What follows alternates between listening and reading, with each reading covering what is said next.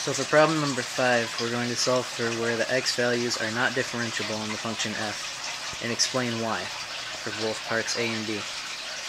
Now the first thing you want to look for when finding to see where it is not differentiable is sharp turns.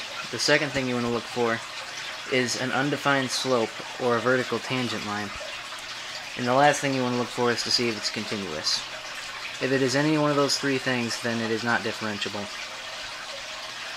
So for part A, you can see first thing you look for is the sharp turns, which it has both a sharp turn at positive 3 and negative 3.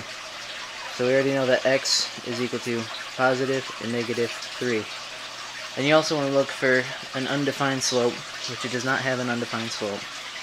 And you want to look for to see if it's continuous, and it is continuous throughout the function, so your only non-differentiable x values are plus and minus 3. For part B, you do the same thing.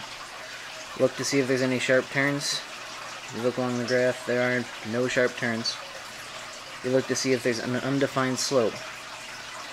Well, this is an undefined slope right here at 5, but it is also not continuous, so it is both undefined slope and not continuous, making it not differentiable at plus and minus 5 because it's got 2 points where it does not ever touch the value at 5.